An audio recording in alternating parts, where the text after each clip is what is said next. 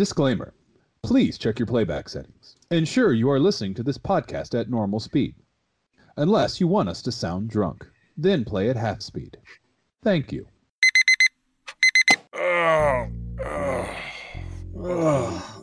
For fuck's sake. Why do we do this to ourselves?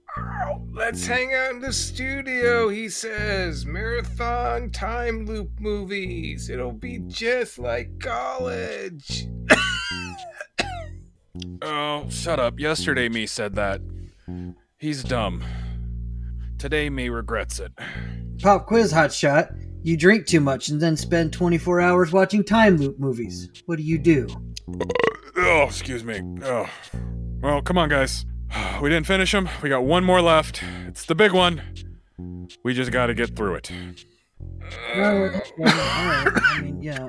Yeah, let's watch a movie, guys.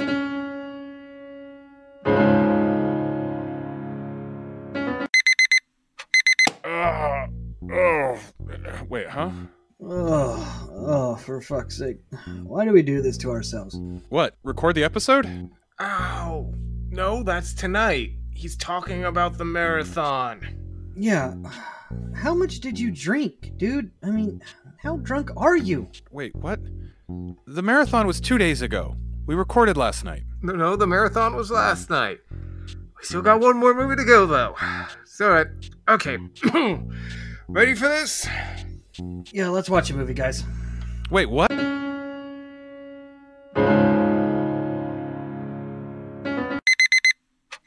Okay, here we go. For fuck's sake. Why do we do this to ourselves? Let's hang out in the studio, he says. Marathon time loop movies. It'll be just like college. How did you know what I was going to say? I don't know. It must be deja vu. Wait, whoa, dude. Are you stuck in a time loop? A time loop? What's that? Your mom's a time loop. Say what now? Oh, I get it. It's just like that one movie. Edge of Tomorrow. Wow. Or that one Star Trek episode. Cause and Effect. Season 5, episode 18. Nice. Excellent. So, what are we going to say now? Yeah, let's watch a movie, guys.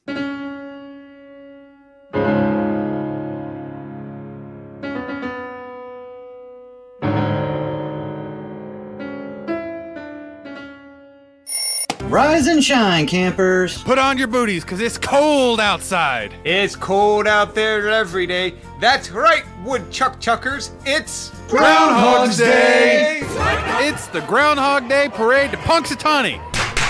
We've got everything here in this here parade. Hey, it's Hoosiers with Gene Hackman. Oh, and Dennis Hopper. In Speed. Oh, wow. Now we have Keanu Reeves in Bill and Ted's Bogus Journey. Oh my god, and William Sadler. Die Hard 2. Oh my god, Bruce Willis. Armageddon. Don't look now, don't look now. It's Ken Hudson Campbell. 2. Groundhog's Day! Parade down the streets of Punxsutawney with Dan, Tom, and Josh every Tuesday at the Firepit as they make their way down to the most timeless holiday of the season, Groundhog's Day. The winter may be long, but hey, they got you, babe.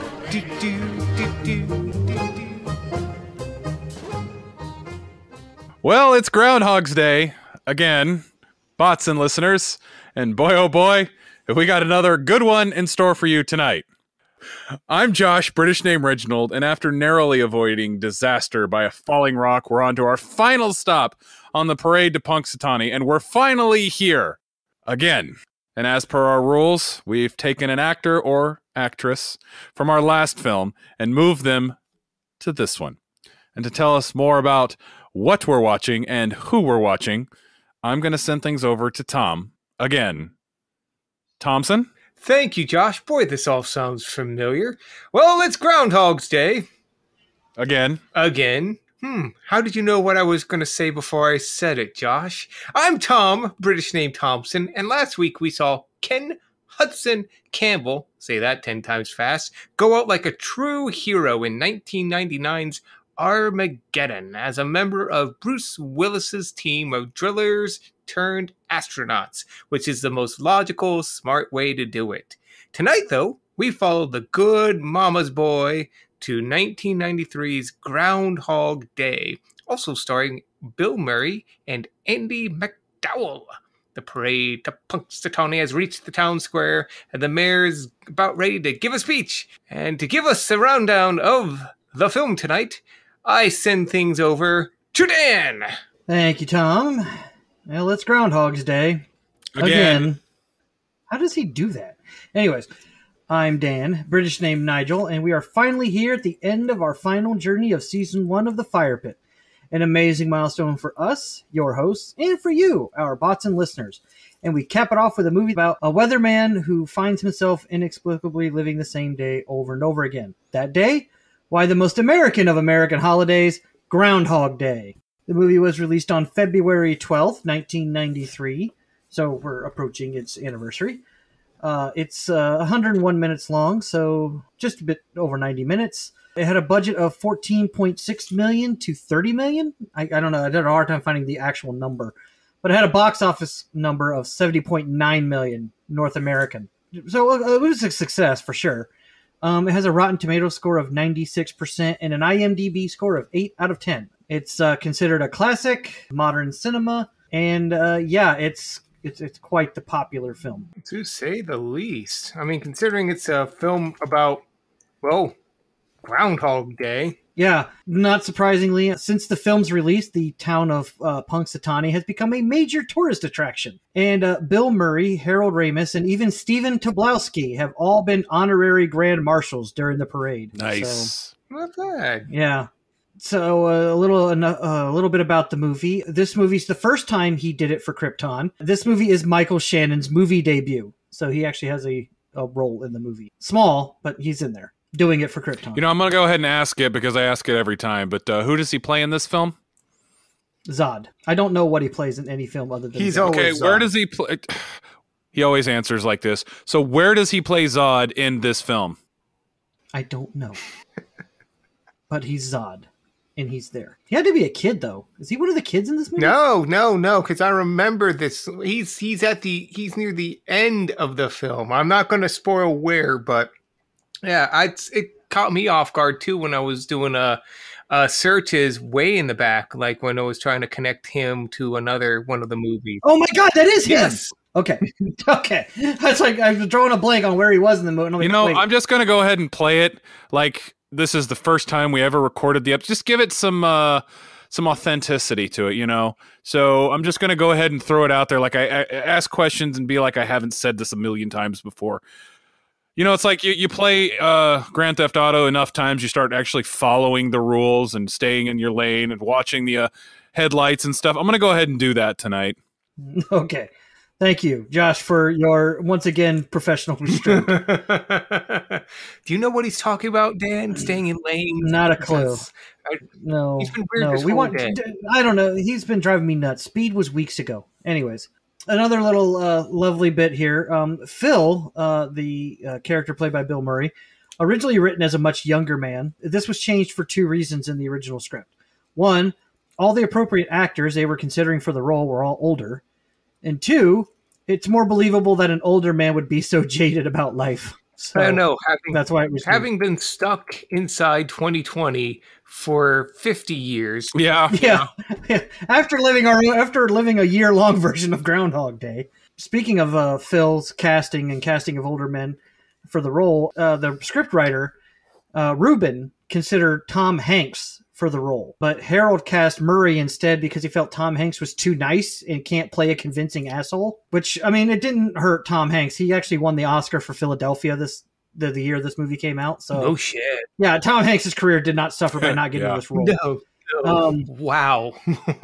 Believe it or not, Bill Murray was actually, I think, the third choice because actually after they decided to go against Tom Hanks, they actually offered the part to Michael Keaton, but he turned it down. Oh, that would have been good too. Yeah. That was interesting. Yeah, they also, I'm not gonna lie. yeah, and then after Keaton turned it down, they also considered Bill Murray, Chevy Chase, Steve Martin, and Kevin Kline for the part of Phil in the movie. So Chevy Chase would have been an interesting choice. I don't think it would have been a good choice, but it would have been interesting. Yeah. honestly, I think out of all the people who didn't get the part for one reason or the other, if it wasn't Bill Murray, I think either Michael Keaton or Steve Martin would have been the better choice. Steve Martin could have done it, yeah. Steve Martin I would have loved to see Michael Keaton. The only thing is, Michael Keaton was coming off, he was only a few years off Batman. Like, I don't think he'd even made Batman Returns at this point. Yeah, he had. Batman Returns is 1992. This is 1992. Oh, okay. So yeah, he was fresh off the coattails of Batman. I would love to see like dream casting, impossible casting, 2021, Michael Keaton as in Groundhog Day, as Phil in Groundhog Day. I think that would have been awesome. Mm-hmm. I mean, it would have. I mean, he's stretching the age limit in terms of character. Keaton's got a certain like sneer about him. I think he could have done the role pretty good, though. Oh, I don't doubt he wouldn't have. I don't doubt that he wouldn't have. But I'm just thinking, I would love to see an older Keaton in that role. Mm-hmm. Yeah, and during the winning, this one was hilarious or great. I found this yesterday on the internet and I had to share it. Okay, so in the movie, there's a bachelor auction that Bill Murray's character goes to be a part of. The winning bid for Phil Connors is $339.88, an amount that kind of appears arbitrary. But here's where it gets cool. If the decimal is dropped, 33,988 days works out to be precisely 93 years and 43 days minus a minute. From January 1st, 1900, not counting quote-unquote leap days, 93 years and 43 days ends on February 12th, 1993, the day Groundhog Day was released in theaters. Nice. Math. I don't understand it. So, to me, it's sorcery. That's amazing. Lovely sorcery. So is that supposed to be, I wonder, because I've heard that Harold Ramis said that he directed this one, right? Yes, he said no. He said that it's like he spent 10,000 years in the time loop. And he kind of backtracked on that a little bit. Actually, that's something else I had written down. But actually, he only spent about 100 years or 10 years in the time loop. But he lived like 1,000 days or something like that. Also, it was originally scripted that there would be an explanation for the time loop. It would be discovered that a curse had been put on Phil by an ex-lover that he cheated on or jilted in some way. This was left out because Ramis and Ruman felt that no explanation made the movie more magical. I thought so too, yeah. And I don't care what the 10 years thing. I'm going with I think 100 years or 10,000 years is the best one. 10 years, just like, because in Palm Springs, the director came out and said he was stuck in there for 40 years. That seems substantial. Granted, 10 years is substantial, but I think that like the excessive amount of time makes it more interesting, you know? Right. One last bit of sad trivia. Bill Murray was going through a rather bitter divorce during the filming of this film, which, coupled with arguments over Harold Ramis on what direction the film would take, led to their friendship breaking down and falling apart. They didn't actually reconcile until Ramis was pretty much on his deathbed. This has inspired writers, and this is rumored to be the main story behind the new Ghostbusters film. The new Ghostbusters film is about rekindling relationships, and apparently in the movie, the rumored story of the movie is that Egon died before Venkman got a chance to make peace with him. So that's a rumor that is not confirmed. I know nothing of the new Ghostbusters script. I was just reading this while I was looking up stuff for this movie. But sorry, guys. I'm not getting broken up about that. It's just the fact that they delayed that movie again to November.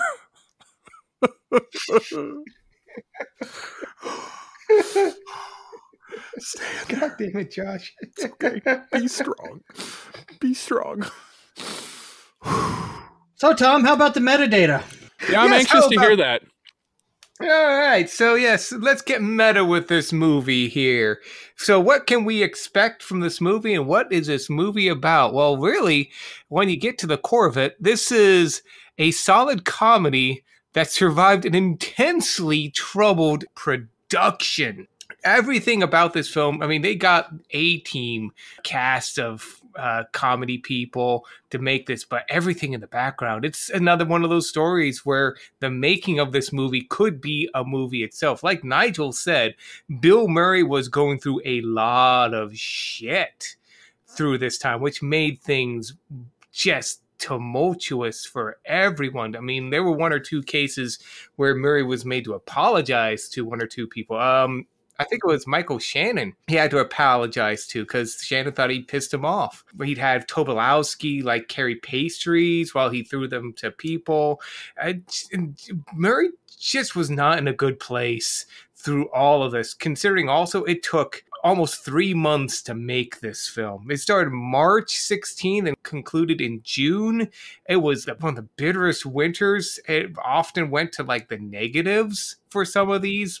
Murray almost lost a foot doing that freaking like where he steps in the puddle and we had to wrap his feet, and after every scene they'd have to basically hair dry it off. So this was not an easy movie to make, but for the work that went into it, it was a labor of love, and it shows, considering it was just seemed like a basic romance story, but it's in the Library of Congress. It was identified as historically, culturally, and aesthetically significant, and that just goes to show the quality of the people that went behind making the film. You had Harold Ramis, who, for a guy who plays straight man nerdy types, he is just solid in comedy. In the background, like writing and directing. If you just knew nothing about the film, see Harold Ramis, director of Caddyshack and National Lampoon's Vacation. Oh, he also wrote Ghostbusters. And Meatballs and Stripes and Animal House. Yeah, man knows how to write comedy. But yeah, he did. Although he did not really write this movie. He touched it up. Danny Rubin wrote this. This is a one. Danny Rubin wrote the original story and the screenplay. Ramis found it, and he actually knew about Rubin through previous work, and he's like, I like your script. It's not funny enough. So they went back and forth. There's a whole... Hey, Tom, real quick, before you keep on that thought, would you do us a favor and explain the difference between an and an ampersand in writing a script? I thought you'd never ask, Josh. So for those who are not in the know, totally know. I just want them to know. Actually, I had someone at work ask me that question today, too. So yeah, go ahead. Yeah, so if you ever look on like IMDb or anything else like that, sometimes you'll see written by, like, say, Danny Rubin and Harold Ramis, but sometimes you'll see one where it's like a writer and there's an ampersand and another person. Like, what is the difference? Well, for those with an ampersand, it means they were part of the team that wrote it. They wrote it at the same time from start to finish. However, if there is an and in there, it means that someone wrote it and the other person came in and like either added to it, took away from it, modified it. They were not part of the original script. And sometimes it can be just little things, whether they're a script doctor or whatever, or it could be entire rewrites. For example, Armageddon had like 5 or 6 different writers, and they were all ands. And each person probably came in and it's like they needed a romantic scene. So they brought in J.J. Abrams to write a romantic scene. Or they needed something funny. Like Steve Buscemi didn't have anything to do while they were on the asteroid. So someone wrote him having dementia, space dementia. That's that sort of thing. So in this one, Danny Rubin wrote the original story and the screenplay. But then Ramis came in, basically modified it to have more comedy. And then Bill Murray brought Rubin in because Murray wanted to be more existential, and he also liked some of Rubin's notes that he wrote to Ramis about his edits, a little bit of snark. He said, okay, I want you two actually working on this. So in the end, they did work on the final draft together, but because they were not part of the original team, it's and, not ampersand.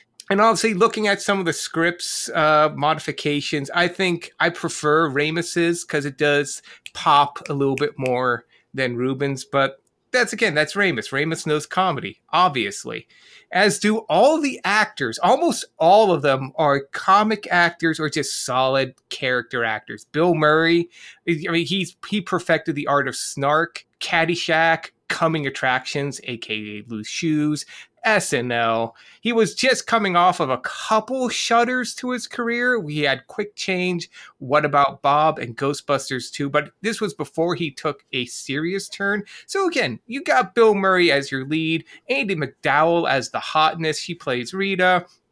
just a solid actress. She'd mostly done romantic leads until this point with Green Card and Object of Beauty and Hudson Hawk, our Bruce Willis film, but just a good actress. Then Tom. Yes?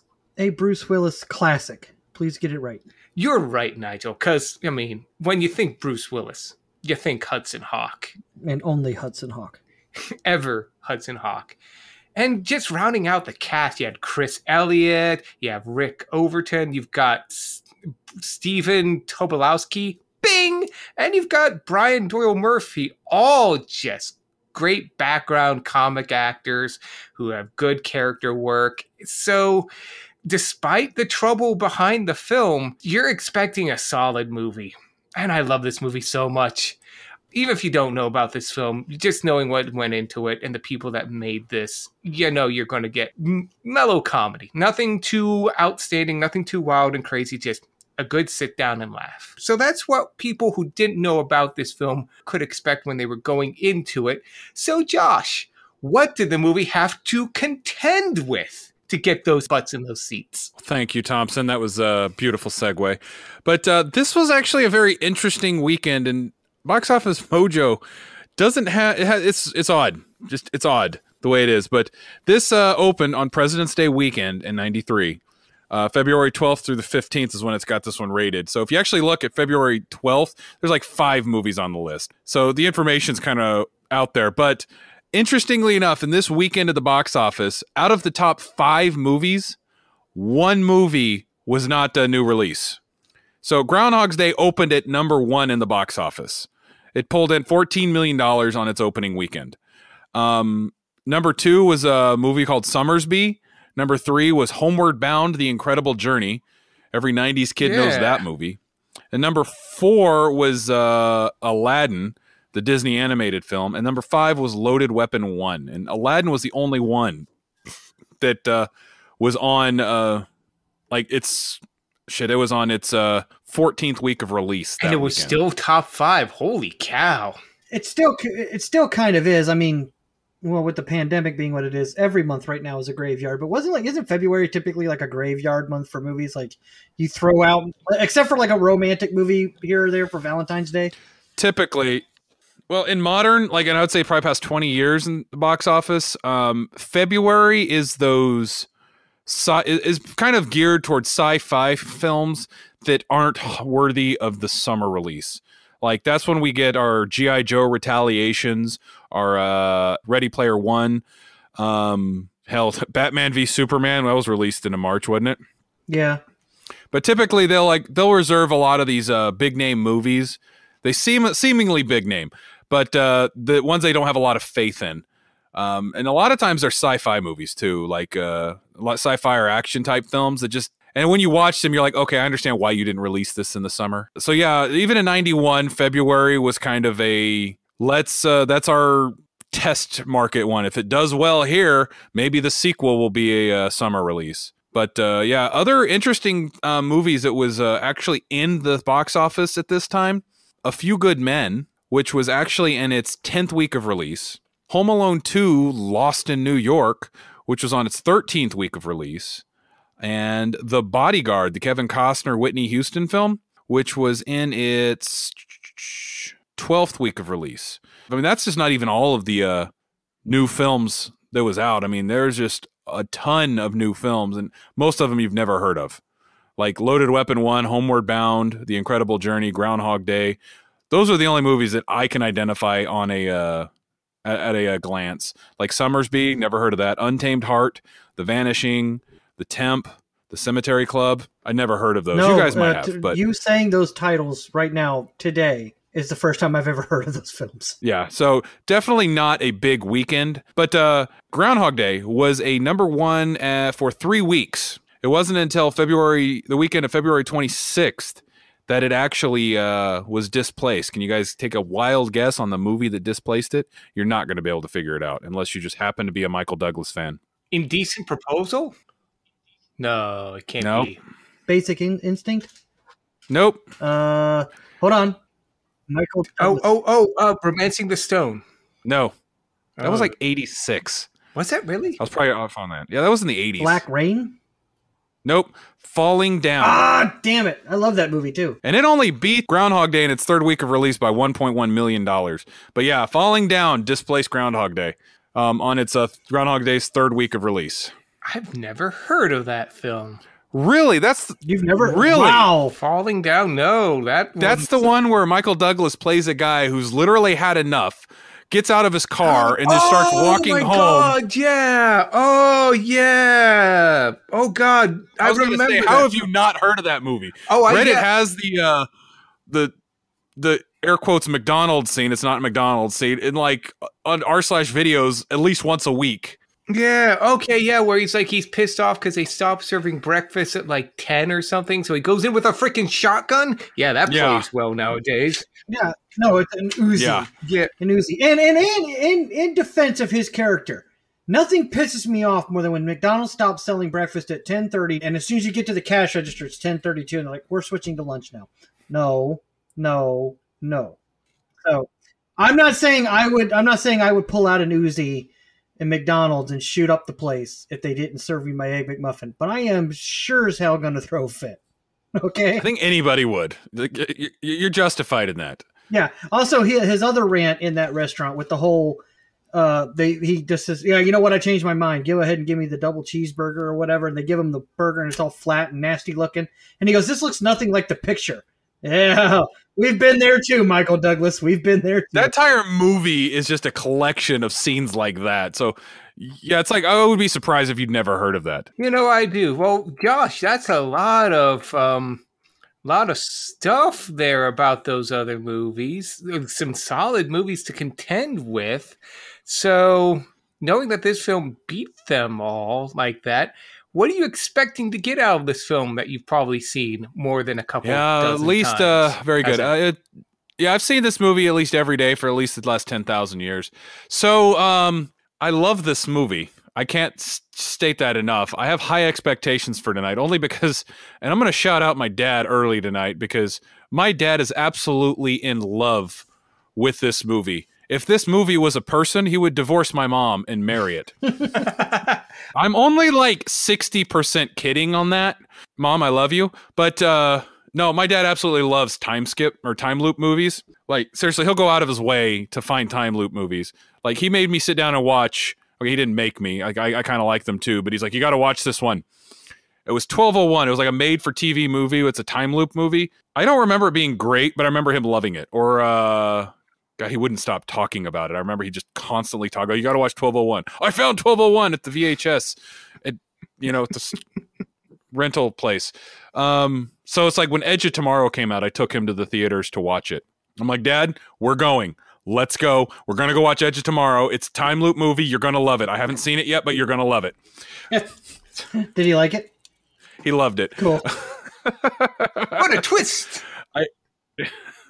I recommended Palm Springs, and he liked it. So, yeah, if it's a time loop movie, he's going to like it. So I know I watched this movie a lot as a kid because this was like my dad's go-to. I'm probably misremembering this, but he watched this all the time. It was like being in Groundhog Day. But no, even as an adult, rewatching this film, it's like I'll just get on a random whim, be like, I want to watch Groundhog Day today. And yeah, I'll just watch it and I'll love it just as much as the first time I watched it. Just you see little details in this movie every time you watch it. So I'm looking forward to watching this again tonight. And I know exactly what I'm getting out of it. But Tom, didn't you at one point go to a Groundhog's Day marathon where they watched the movie for 24 hours straight? I want to know about that and your expectations for this film. Josh, I've done that twice. And if not for COVID, I probably would have been doing that this weekend or next weekend. So, here in Columbus, Gateway Cinema, every Groundhog's Day weekend, they used to do it on Groundhog's Day itself, but, they figured no one wants to, more people will come on a weekend than a weekday.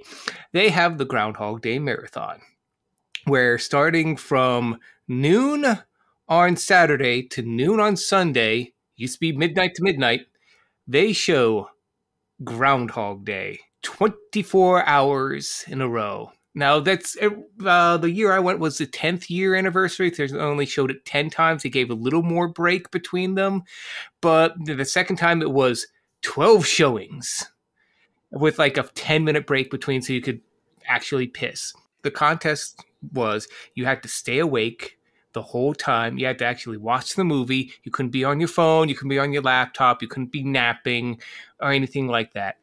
And if you made it through, you get a year's worth of free movie tickets to the theater for any movie you want to see. Not a lot of people made it through, surprisingly enough. You'd think after, I don't know, hour 5, hour 7, you'd hate it. No, I love this film so much. I have a certain what's that thing where you feel bad for when you're like a hostage and you feel empathy for your kidnappers? Stockholm. I have some deep Stockholm syndrome with this film. I unironically love this. So, I mean, it's not only are you seeing the same film for 24 hours in a row, you're essentially seeing the same scenes each time. So you joked about having seen this film 10,000 years. Josh, I literally have seen this film 10,000 years, and it's just as good. Also, you do form a certain, I know getting you guys to do it, not going to happen. But if you ever get a chance, I'm going to have you down when Gateway does it again, because the experience of seeing this film with a large group of sleep-deprived, caffeine-high, loopy, it's amazing. You see things, you empathize with things. When he goes to break the pencil, you cry out, "Don't do it, Phil! What has the pencil done to you?" And you weep, but then you joy and relief when the next day the pencil is spared. You just need to try it sometime. If anyone out there lives in a city that has a theater that does that, do it at least once to say you did it. I'm going to do it again when it comes up because it's such a solid film. It's funny. It's got a moral to it. You do realize that both Andy McDowell and Bill Murray's characters are monsters, and really the hero of this story is Pork Chop, the fat guy that he assaults on his way out on day 5. That man is the hero of the story. Those two monsters they're terrible human beings. But Dan, what about you? What are you thinking? Well, we're going to need an intimately personal story, Dan. Yes. How has this movie touched your life? Well, I used to wonder what it was like to live the same day every day forever, and then 2020 happened, and I kind of got my answer. Because we're now in the 27th month of 2020, and I really don't have any personal stories about this movie. I think my parents liked it, but I mean, they weren't obsessed with it like Josh's parents, and I don't have a story of watching it with a bunch of my friends or sleep-deprived human beings and developing Stockholm syndrome for this movie. But I do watch it every year on Groundhog Day. I always watch this movie on February 2nd. So this year I'm doing it a little early, obviously. Mm-hmm. But I always watch this movie on February 2nd, just like every year on Independence Day. I always watch Independence Day. Every year for Christmas, I watch Die Hard. So, I mean, I got certain movies I like to watch on certain holidays. And this is always, I always watch this, obviously, on Groundhog Day. Mm-hmm. What I like about this movie is you can watch it on Groundhog Day, but it's also a romantic movie. So it covers your Valentine's Day movie box there, too. But I don't really have expectations for this movie because I've watched it 12,000 times. So I know I'm going to like it. I know I'm going to enjoy it. But I've never watched it with a real critical eye. And so I'm kind of looking forward to doing that. And this is one of those movies. I love movies and I love television shows that emphasize or encourage repeat viewings, because every time you watch it, you notice something different. I love movies and TV shows like that. So even though this will be the 1,000th time I've seen this film, I know I'm going to see something in this movie or notice something in this movie I didn't notice on the last 999 tries. Mm-hmm. Mm-hmm. Yep. That's the thing I love about movies like this is like every time you watch it, you'll notice something different. Yes. And, as often as we've seen this, it doesn't sound like anything could really surprise us about this film. It's so if anyone were to ask us anything in regards to it, like, say, a random test we probably would ace it with flying colors. Wouldn't you agree? Well, you would if my test covered trivia about the movie, but since I already went over trivia about the movie, didn't ask you questions about it, I'm going to go off of what other people thought of this film. And believe it or not, some people hate it. So we're going to use the same format we always use. Tom and Josh are going to be competing in IMDb trivia. We're all praying like hell that Josh doesn't disappoint us again and lose to Tom 2 times in a row. We'll see how I'm feeling this time. I went on a 137-day streak with letting Tom win at one time, but you probably don't remember that. That's the shortest one. I let him win once. I have no idea what you're talking about, Josh. Yeah, Tom had his own Groundhog Day a couple months back when he didn't win trivia for like a month in a row or 2 months in a row. So, standard format, IMDb trivia, or I mean not trivia, reviews. I'm just going to read a line from the review, and I want you to let me know if it's going to be a 1 to 10 stars. Now, quick question. Do we want to do it to where we can't pick the same one? Yes, you guys cannot pick the same number. I don't care if you price this right. So if someone says 1, the other one can say 2, or if someone says 3, the other one can say 2 or 4, or whatever. Price is right. I don't care, but no one picks the same thing. Well, see, yeah, it's like I was just waiting for somebody to do the thing where they get the first answer right, and then they just pick the exact same answer as the other person the rest of the evening. Oh, yeah, no, we're not doing that. There has to be a winner. I don't play to ties. We are not the Europeans. Apologies to all of our European viewers or listeners. All 7 of you.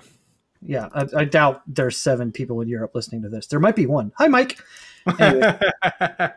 So, first one obviously goes to Josh because Tom is a loser. This has been established. It's canon. It is. It's canon. So, here's the line. I like Bill Murray, but I could not stand this movie. As the synopsis states, it repeated Groundhog Day over and over and over again. Pass. 3 out of 10. I'm going to have to say 4, and just the biggest middle finger to whoever said this review. Ugh. Josh gets the point. It's a 1-star review.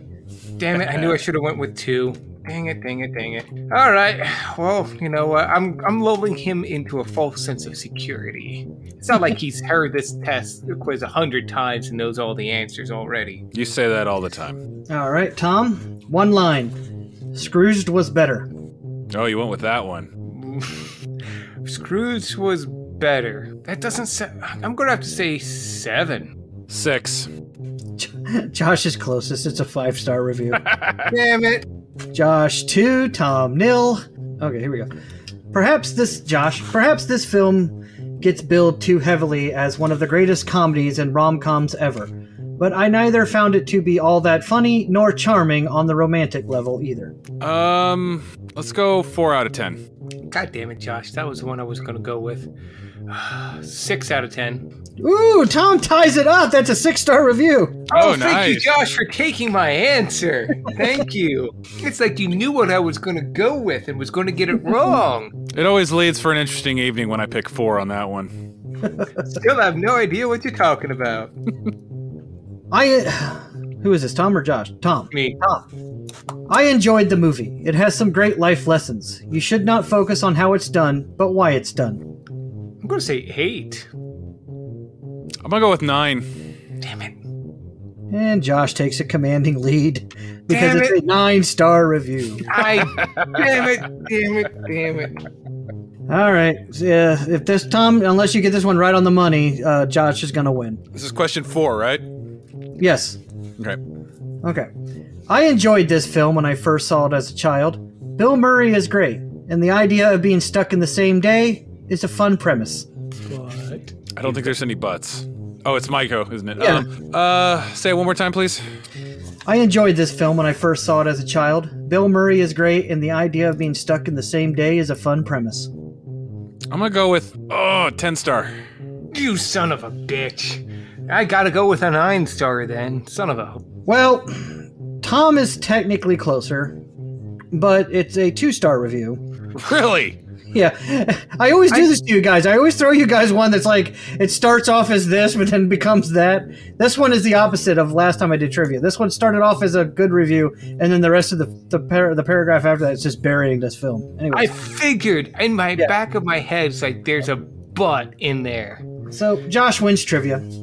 Well, that was anticlimactic. Yeah, well, I told you it makes it interesting. Yeah, Josh wins. Tom's a loser. So, What was your sixth question, though? Just throw it out there. okay. What should be a winning formula with Ramis directing and Murray starring manages to turn it to one long drag? I think that would have been a 3. I'm saying 1. It's a 5. Nice. I would have He won. would have won. So Josh Either way. Put your little hand in mine. There ain't no hill or mountain we can climb. Tom, play the music. Babe, ba, ba, ba, ba, ba, ba. Tom, play the music. I've got you, babe. Ba, ba, Wait. ba, ba, ba, ba. I got Tom, you. play the music.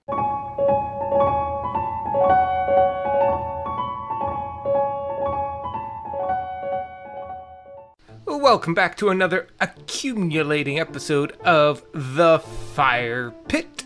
I am, as always, your interspersal host, editor, and weatherman, Tom.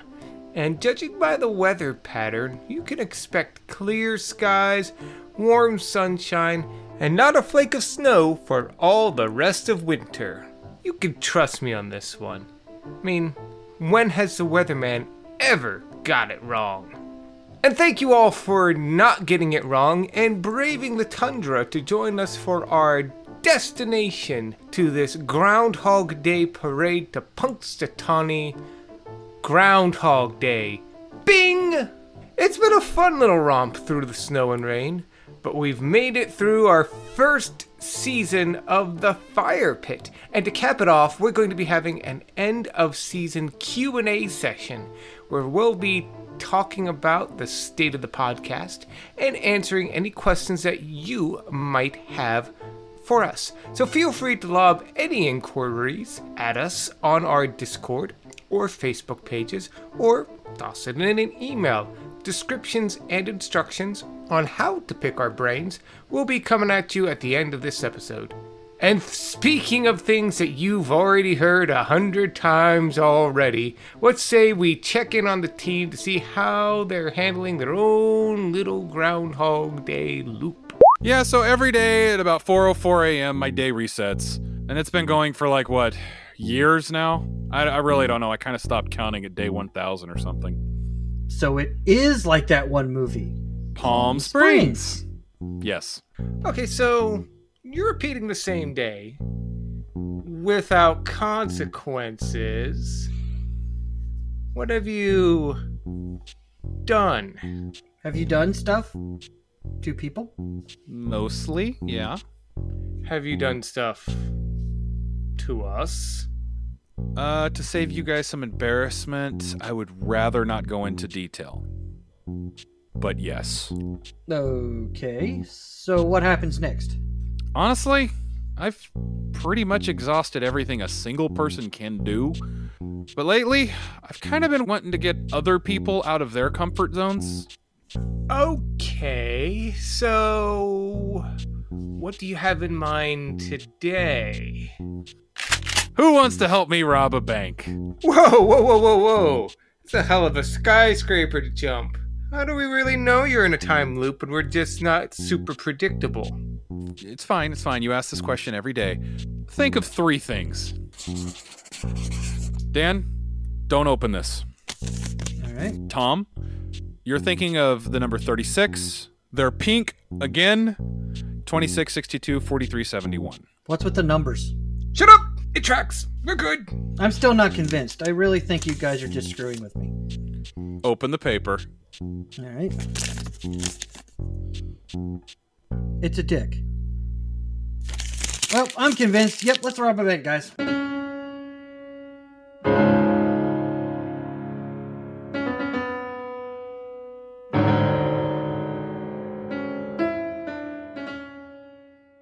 That doesn't sound legal. Like, at all. I'm sure it'll be alright. But if you're feeling alright and want to let us know about it, or if you have something you feel alright with selling folks and want to let them know about it, feel free to email us at curtaincallentertainmentinc@gmail.com. That's Curtain Call Entertainment inc@gmail.com. Just put Firepit in the subject line, as well as the forecast of your email, whether it's for an ad, a question, a recommendation, or if you just want to talk about the weather. And give us a rundown of your rundown. And from there, we'll give it a thorough study, confirm the barometric readings, set it on a high jet stream to Tortuga, and never respond. Because, you know, that's how the weather works. But that email again is curtaincallentertainmentinc@gmail.com, capital C, capital C, capital E, capital I, @gmail.com. Well, and that's the top of the news hour. Time to send you back to your regularly scheduled programming already in progress. Thank you all for listening, and as always, good luck.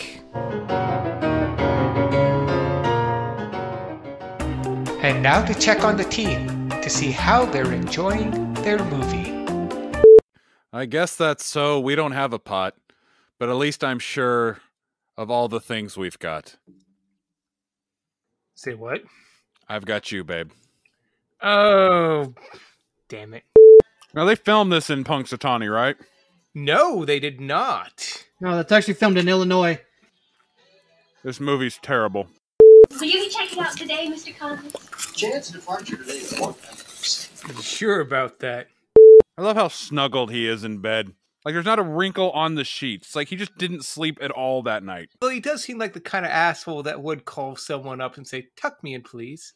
This is Doris. Her brother-in-law Carl owns this diner. She's worked here since she was 17. More than anything else in her life, she wants to see Paris before she dies. Oh, so we banged. How far are they from Philadelphia? Pretty far, considering it's in Illinois. Take in consideration, because as she said, there's no hot water today.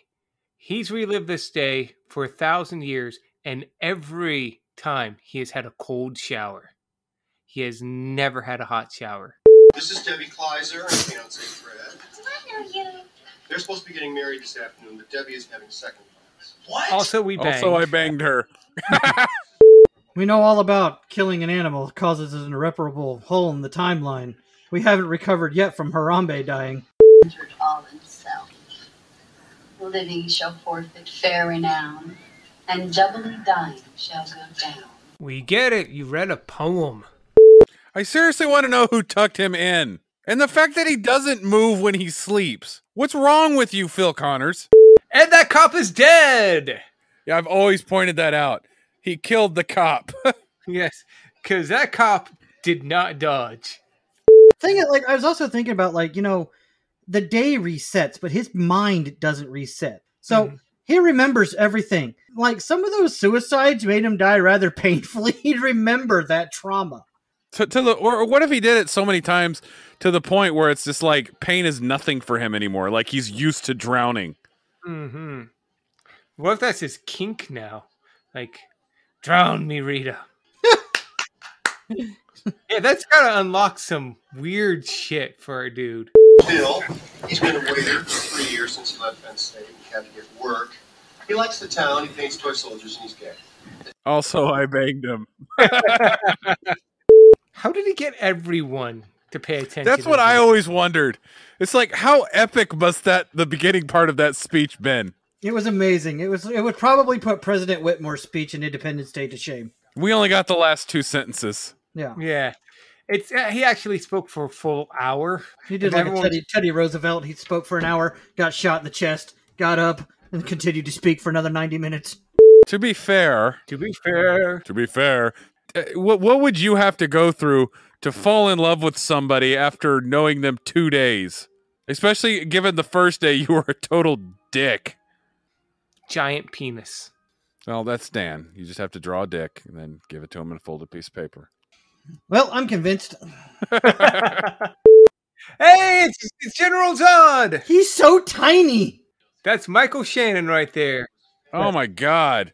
He did it for Krypton, and he found him. And he's gonna do it for her tonight. All right, is he going to smooth out the comforter to where it's just perfect and she's not going to move all night? No, that's what the turn-in service is supposed to be for. He's got to call the maid for that. Does that include the hand job? Yes. This is Tom. We worked in the coal mine till they closed it down.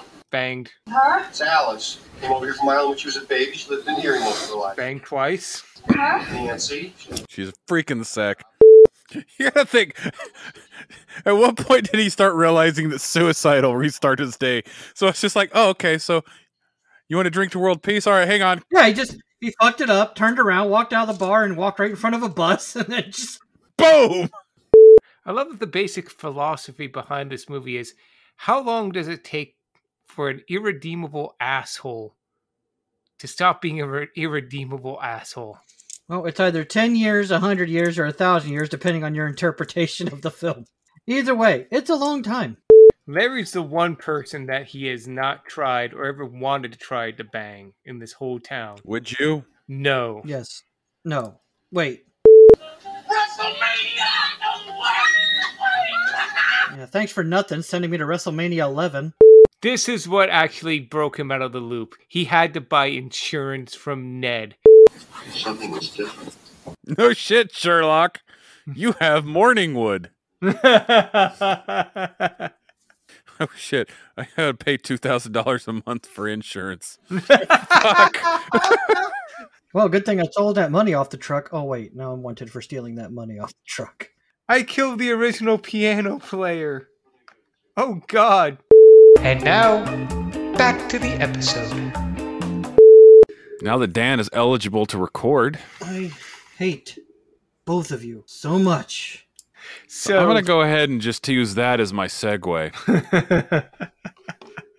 Tom, I think you got the summary. I do. So let me mute. Bill this. Murray lives the same day over and over and over again until he doesn't. The end. Okay, so that was the summary there. So final thoughts, team. What did you think of the movie? Okay, so summary. I honestly don't know if I can do much better than that, Nigel. Thank you. All right. Try.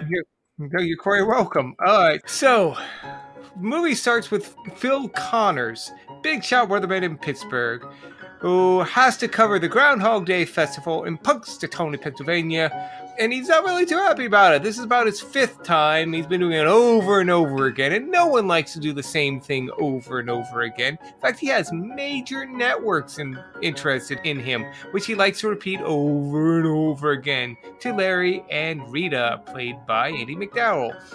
So they wind up going to Punxsutawney. Unfortunately, him and Rita and Larry wind up stuck in Punxsutawney due to a freak snowstorm, and then stuck there forever due to the whims of a capricious god. At first, Phil is like, huh? Then he's like, huh? And then he's all, ah. At a certain point, he's murdered, married, and banged pretty much everyone in town, but he just can't get with Andy McDowell, which is so tragic that he has to kill himself. Again and again and again. But that gets boring, so he decides, what the hell, I'm just going to be the best at everything. So he takes up ice sculpting, card throwing, Jeopardy episode watching, piano playing, which apparently is exactly the standards that Andy McDowell's character has in a person. And she says, sure, you're finally good enough for me. And so, having won the most important woman in the universe, he gets to have a new day full of sweet vermouths on the rocks with a twist, and live happily ever after until 2020, where he gets to relive the same day over and over again, but this time with the rest of the world. The end. How's that, Nigel? Not quite as good as yours, but I think Yeah, Nigel did it better. It's passable. Yeah, he usually does. I'll allow It's it. a C paper. So, Josh, what do you think of our final film of the season, and just one of the best films we've ever seen on this podcast? Hated it because I can. No, I love this movie. I just feel dirty saying that. Groundhog's Day is awesome. My dad is got great taste in movies most of the time. Some of the time. he liked Transformers. But Dad, I love you. But I forget that it's like, oh, that was a good movie. And I'm like, Dad, that was a terrible movie. Like, you're just gotta be a critic. And I'm like, is this what Tom feels like all the time? Yes. Yes. Oh my God, yes. But no, this movie's awesome. It's great. And Tom, I hate you, but I love you for pointing out all the little stuff that you get after watching the movie for 24 hours straight twice. I need to go to that now. I'm going to have to try to make time to go to that 24-hour viewing of Groundhog's Day just to do it. Seriously, listening to this movie with Tom on the line, you could tell that he's seen this movie so many times. And I can visualize the crowd getting involved in the movie. Oh my God, yes. Not to step on your toes real quick, but to confirm, yes. It's like a Rocky Horror Picture Show. You know how they have like audience interactions? The audience does start to like hive mind coping mechanisms, reactions to things that happen. Yeah, so I'm gonna have to try to commit to doing this sometime in the far future because it may not happen in 2022 either. Let's be honest with ourselves. I hope so. I miss that marathon. But no, this movie was just great. I'm gonna have to watch it again soon, just because this is that movie that's like you watch it and you're like, why don't I watch this movie more? I can't even say I saw this time. Okay, the one thing I did see this time that I will admit is what the fuck is up with his comforter? Like, for real. Does the man not move when he sleeps? Okay, this is the only thing that I have to say about that is that's the only way they could guarantee it would be like that every single time they shot him waking up. Because you can't guarantee the folds in the blanket are going to be the same way every time. That's it. That's the only reason. Probably a pretty good technical explanation as to why his comforter always looks perfect. Like that is because, yeah, you're right.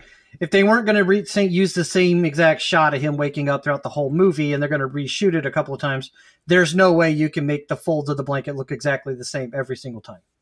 That would have to be it. So I will forgive the movie on that aspect. But in universe, what the fuck is wrong with that man?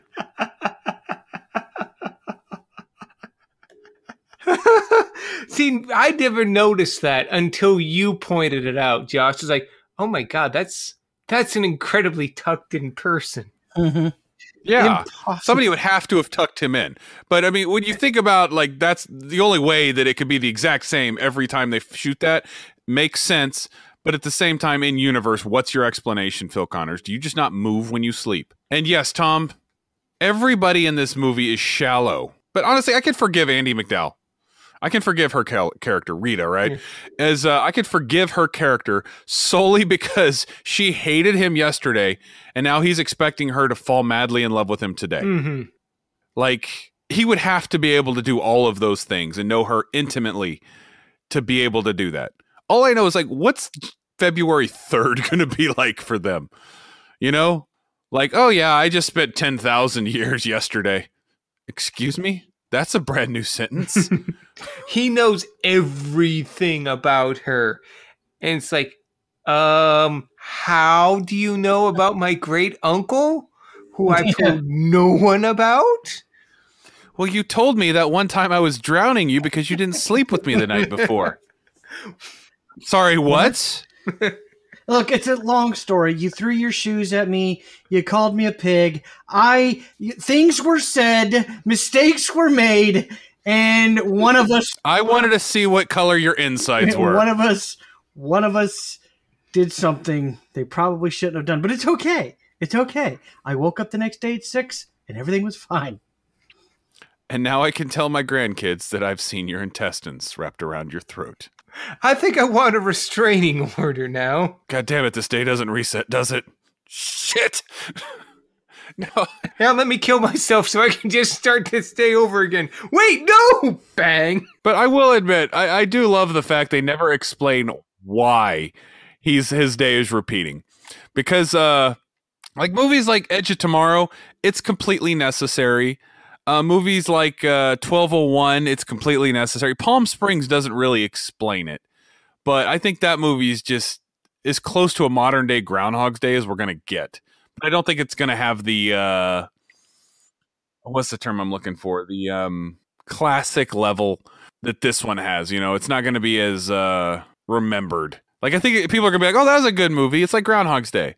But Groundhog's Day is just memorialized as being Groundhog Day. And how many times have I said Groundhog's Day? I feel bad now. But no, this movie's just, I don't know. I can't say much about it. I may add more on later, but yeah, I don't think I have anything else to it. So Tom, Mr. I've seen this movie 10,000 times. And still finding things I love about it each and every time. I think the wise man once said, don't worry about being a great film. Just be a film, and history will do the rest. Who said that? You did, 10 years from now. And honestly, this film is a testimony to that. It was a film no one thought would make the impression it did. Harold Ramis just wanted to make a funny film. And today, this film, I mean, it got the BAFTA for Best Screenplay. It's in the National Film Registry. Every philosophy and religion, from Christianity to existentialism, all point to this film and say, this film is what we're talking about. This film, much like Die Hard, it is now, there have been time loop films made before this, but this film, every other time loop film is now a Groundhog Day clone. It's Groundhog's Day on a beach and everything else. And it's such a solid movie. It's just well crafted, well executed. I love this film and I appreciate it more and more. The meticulous attention to detail to get everything right, to make everything as perfect as possible. It's so good. I look forward to when Groundhog Day Marathon comes back in Columbus so I can do this again. Sit 24 hours and watch the same damn film and get flapjacks this time, because holy cow, I want flapjacks. It is never too early for flapjacks. But I don't even know what more I can say. It's just, if it wasn't 1 a.m.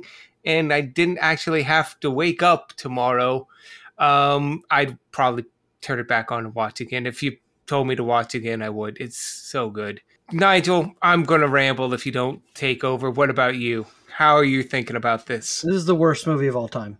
I don't understand. This doesn't even begin to capture the majesty of Transformers in any way, shape, or form. I don't know what's wrong.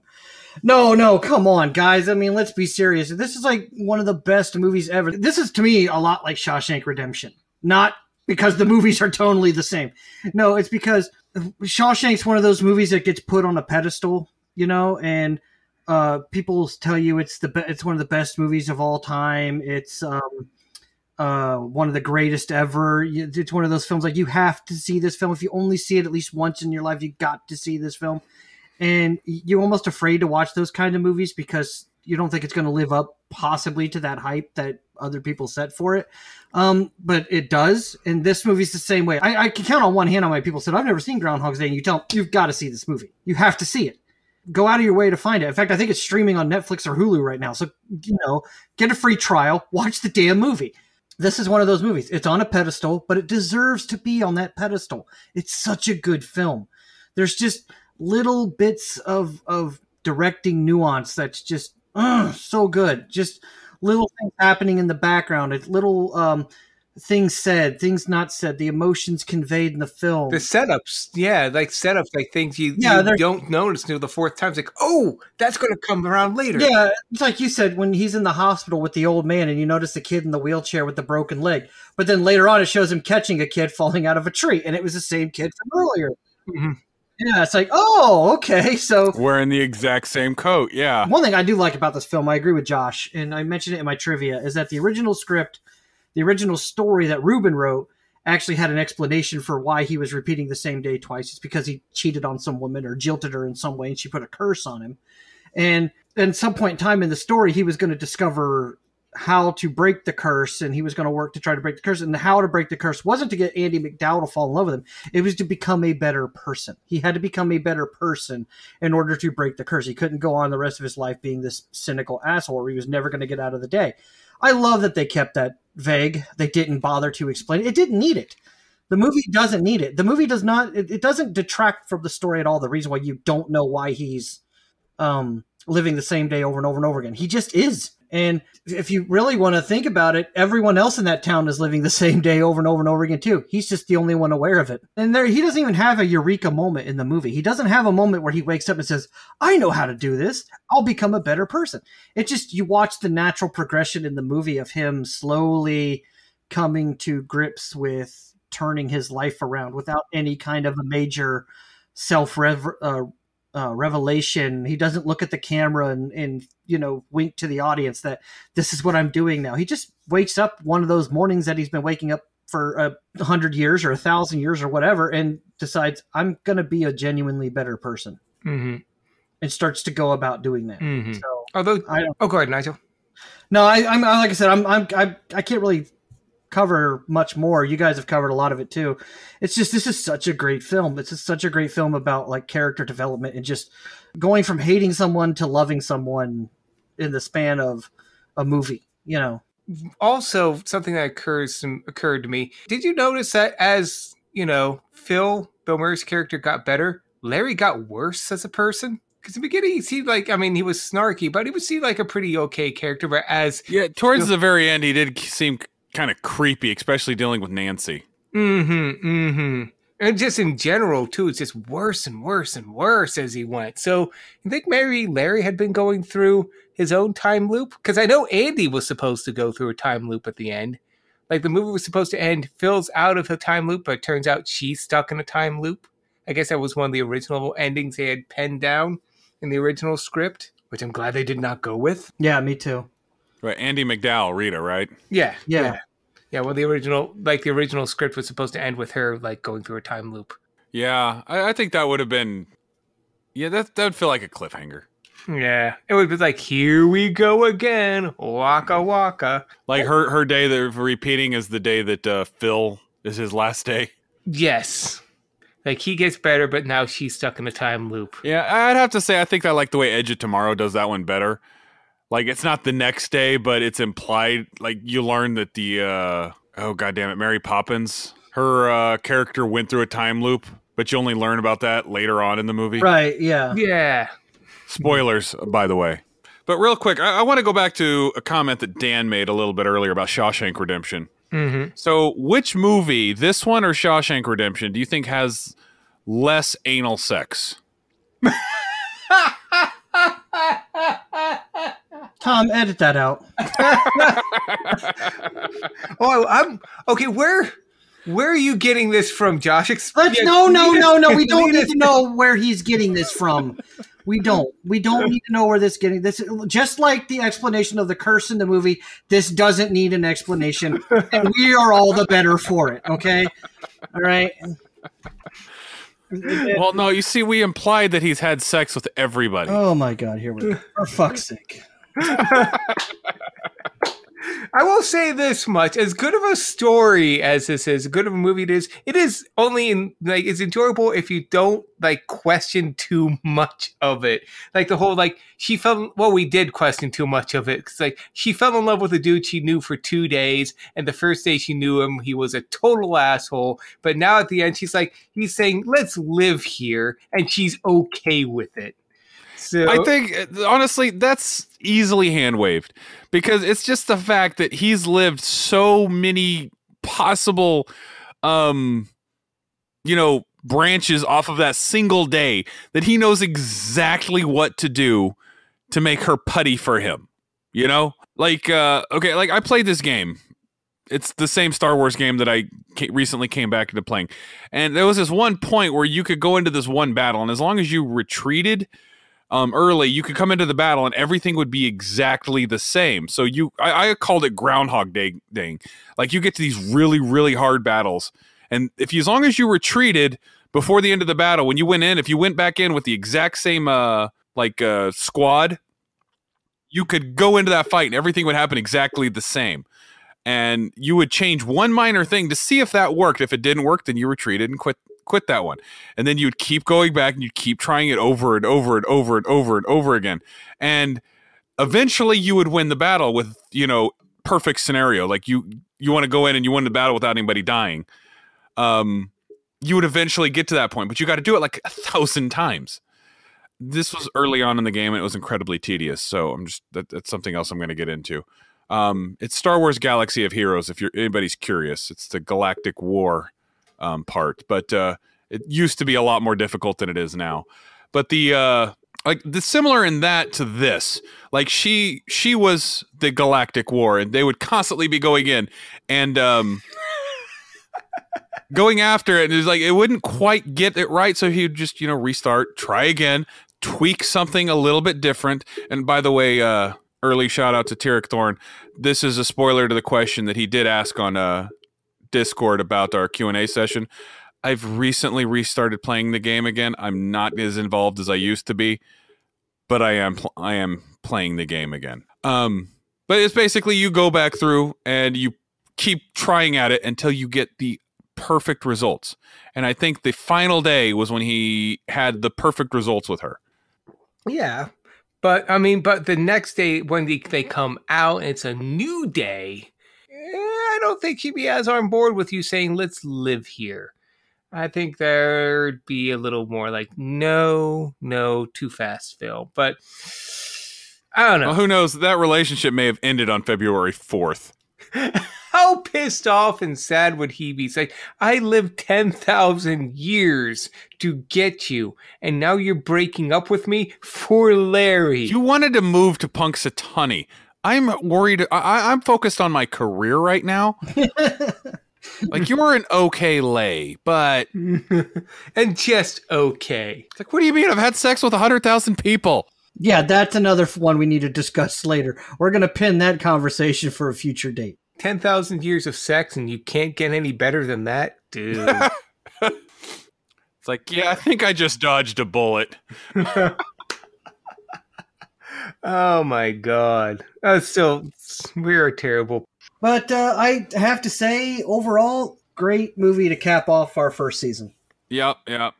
Fun journey, actually. I don't want to toot my own horn because we went with my list, but this was a very fun journey. This was the perfect palate cleanse from the last couple journeys we went on. Not that they weren't good; it's just they were pretty heavy.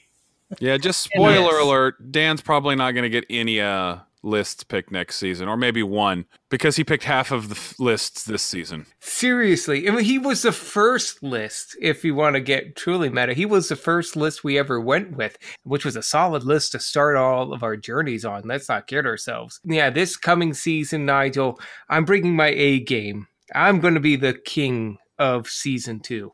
Watch out now. I'm coming for that crowd. Now, hold on a second. Now, I should get a little bit of credit. We went with my list, and Josh is the one with the goddamn algorithm. They're picking his fucking list for him, which means technically he should be picking way better lists than me, and we would have gone with him 100% of the time.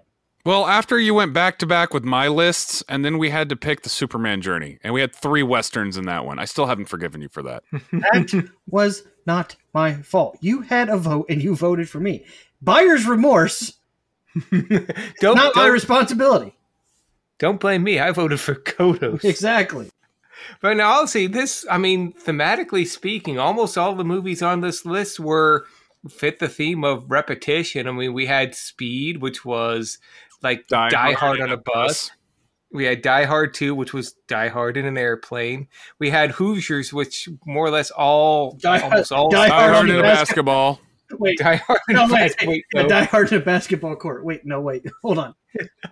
But no, most sports movies base themselves on that film. We have Groundhog's Day, which almost, Die Hard in a Groundhog's Day, yep. Die Hard in a Groundhog's Day. So I think thematically speaking, the films, they all fit. You guys forgot to mention Armageddon, which is the same movie Michael Bay's been making since 1996. Oh, yeah, Die Hard on an asteroid. Deep Impact with a better soundtrack. It's like someone's like, well, Deep Impact had the more accurate science. Well, yeah, but it's also boring. It's like it did not have Aerosmith. Yeah, it didn't have Aerosmith. So it did have Tay Leone and Morgan Freeman.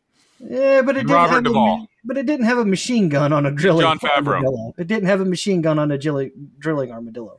And it did not have Liv Tyler. Yeah. Or Ben Affleck. Did not have either of those. Yeah, see, so right there, inferior. I don't care much about Liv Tyler, but it didn't have Ben Affleck. See, inferior. I need to go to the bathroom real quick. Here we go again. Tom, edit that out. No, that's staying in, baby. Hang on, I need a Larry moment. Oh, God. Yeah. And for those of you listening, we pointed out like on 4 different occasions where Larry was rubbing one out in public. Yeah.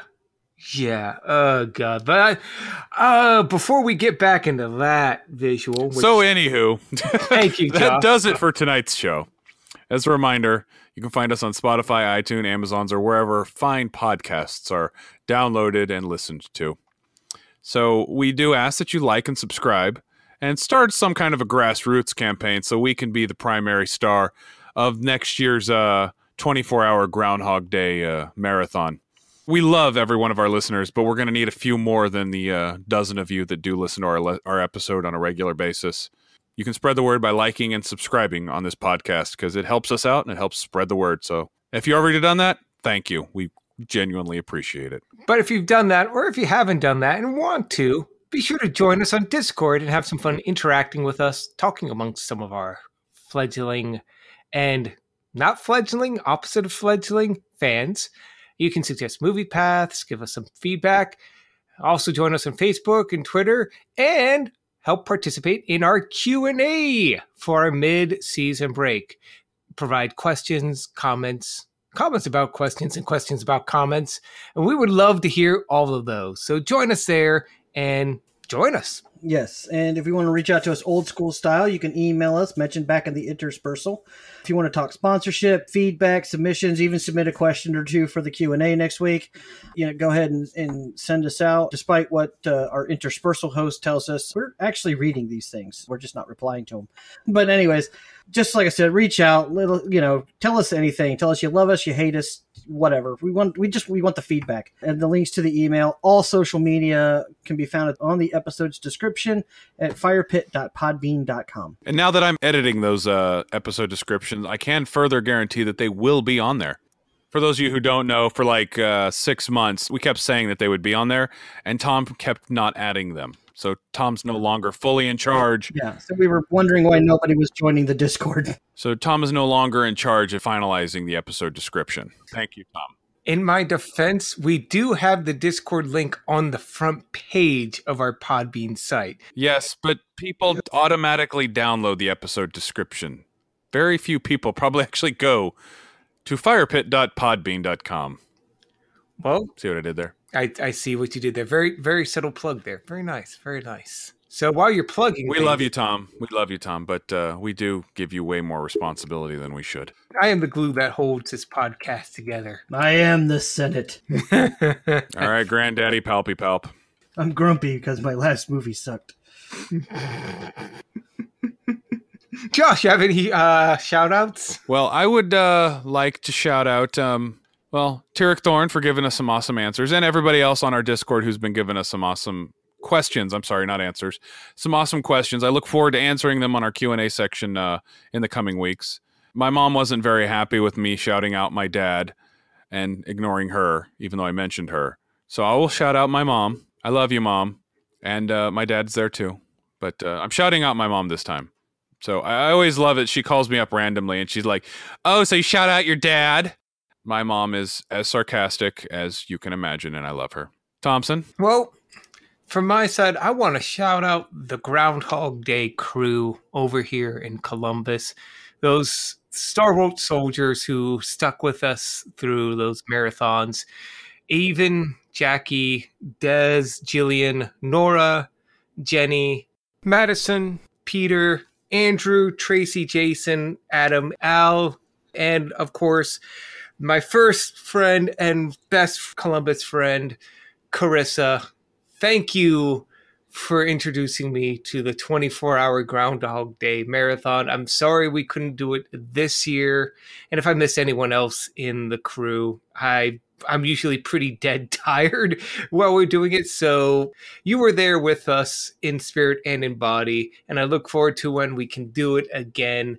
I miss all of you, and I cannot wait for when things are properly opened up so we can all hang out again. Look, I hope you're all listening to this episode at some point. Thank you for being there And thank you for making me love this film as much as I am. And thank Josh and Dan, both of you, for making this the final film of our season.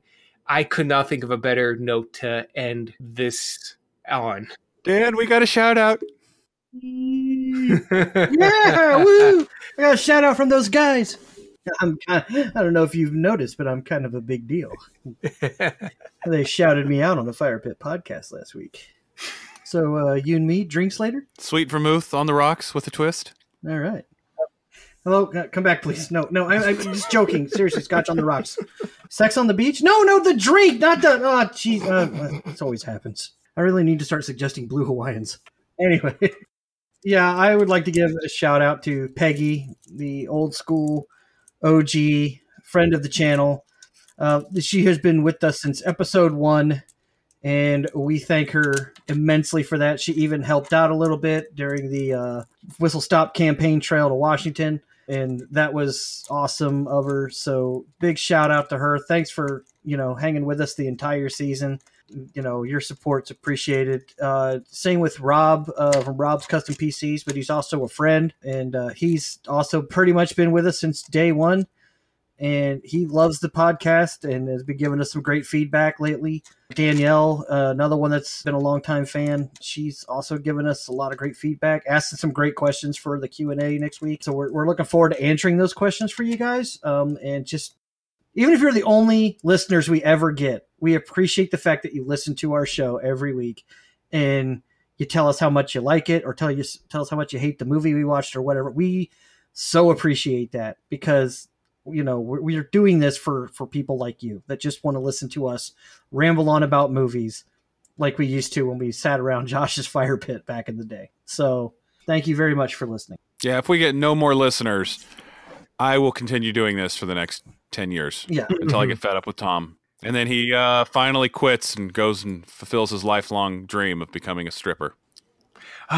One of these days, the stage calls to me. Right. But no, seriously, thank everybody for following us and listening to us on our first season. It has been a wild ride, and I've got to say that we have absolutely enjoyed every single episode we have filmed this season, all 46 of them. And we look forward to another full season. We'll start that in the next few weeks after our mid-season break. Yeah. We got about 3 weeks coming where we're not going to be reviewing a movie. We got a Q&A episode coming, an introspective episode, and then we're going to be doing a selection section that hopefully doesn't get deleted this time. We know it won't be as perfect as the last selection episode, but honestly, nothing will ever be. No, that was definitely the best episode we've ever produced.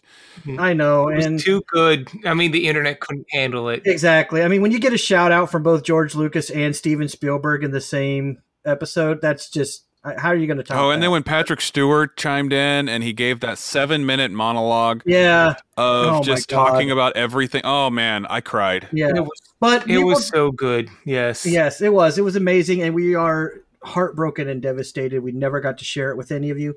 So we're going to try to make the next selection episode in a couple of weeks just as great, if not better. Probably not better, because that one was perfect, but we'll do our best. But thank you. Just please tune in the next couple of weeks. I know we're not going to be reviewing a movie, but we're going to be coming up with some pretty good episodes. And then we're going to reveal our next destination in a couple of weeks. And I think you guys are going to like where we're going back to. So yeah, definitely our sequel season to our first one is going to be awesome. So yeah, our sophomore episode, or sophomore season, so to speak. So we're looking forward to it. We hope you guys are looking forward to it. But yeah, so get those questions in. You got about another week before we start getting those episodes figured out.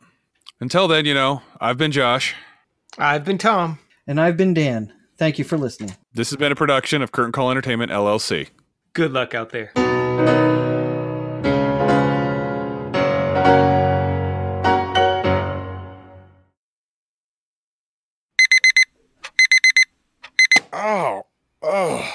Oh, for fuck's sake.